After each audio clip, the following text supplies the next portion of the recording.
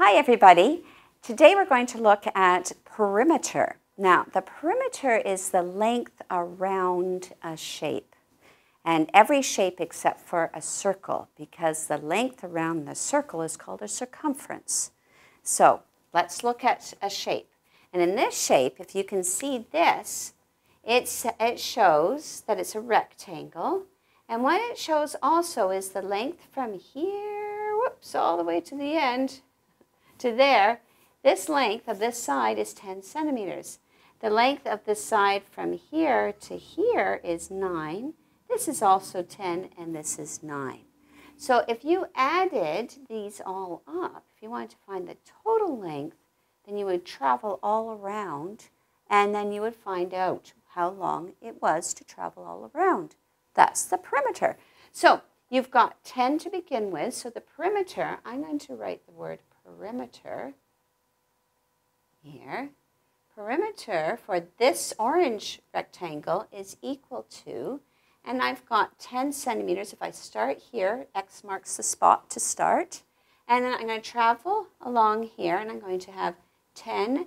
And that centimeters is important. You also indicate it's not 10 miles or 10 kilometers. That'd be way too long. This is 10 centimeters.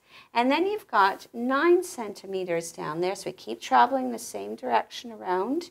So plus 9 centimeters. So we've come here, here. Then you've got a 10 centimeters and then a 9 centimeters.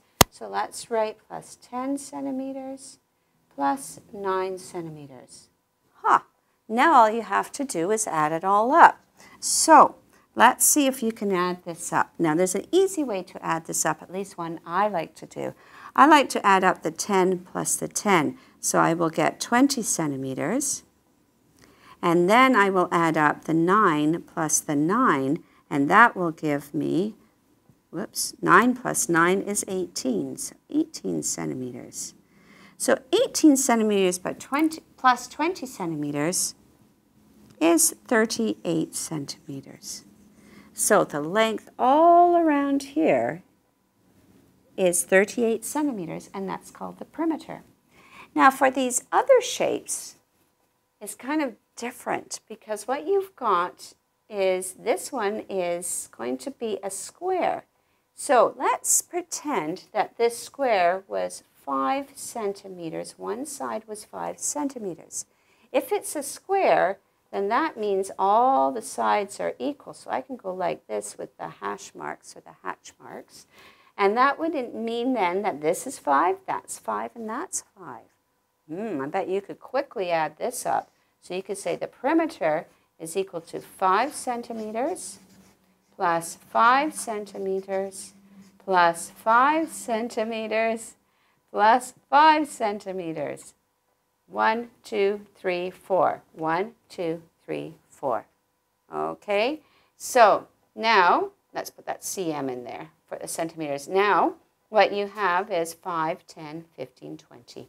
20 centimeters. And I just put a P for perimeter so you would know that. Okay, all right, let's go to the next one. This one looks really different, but all you have to do again is measure this and go around, and don't forget which ones you've added. And that's all you'd have to do. And the same with this. Start with an X so you know where you started, and then count around. Look at this. These are all the same lengths, and there are 1, 2, 3, 4, 5, 6. This is a hexagon, 6 sides, all the same length.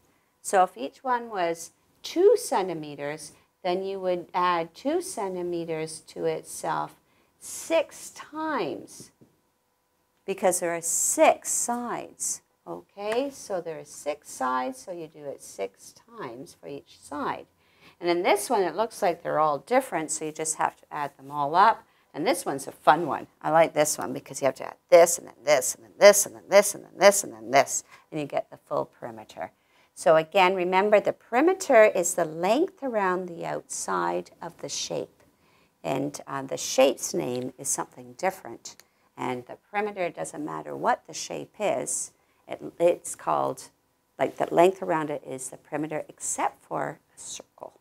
And a circle has a circumference. That's the length around it. Okay, have fun measuring these and see if you can get them all correct.